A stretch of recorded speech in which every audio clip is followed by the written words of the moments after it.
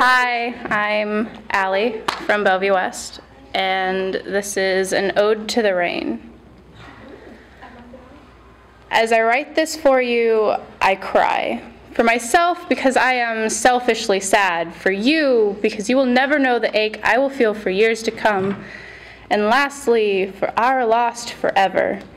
I cry knowing you probably won't ever get this, and if you do, you probably won't care anymore. But know this, I will always be your forever, and even if you forget me, know I remember you at night when the stars spell your name and the cicadas mimic your laugh, and it's still the most beautiful sound I've ever heard.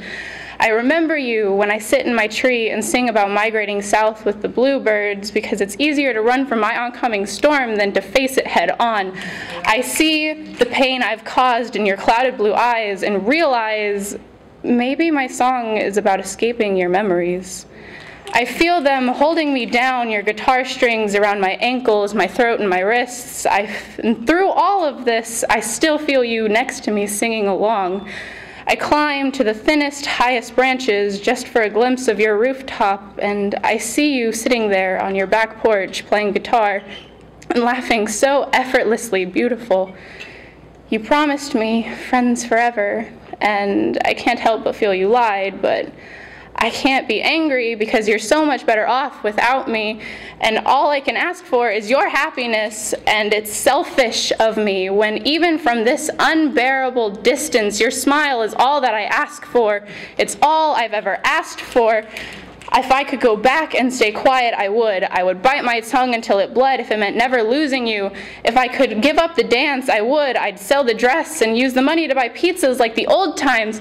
We could sit in the park on our skateboards and eat pizza, listening to each other's secrets, just like that night so long ago.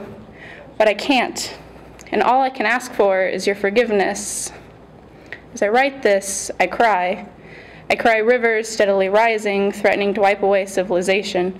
I cry big, heaping sobs that shatter windows and set off car alarms. I cry because I am selfish for missing you, because you left me at my most vulnerable state, because I can't let you know how bad it hurts when you smile at me at the hallway between classes, raindrop. You watered my gardens and tended to my happiness, and without you, it's all dried up. Our friendship withered and gone, and after 15 years of hurt, you think I'd be used to it. But nothing could have prepared me for your storm.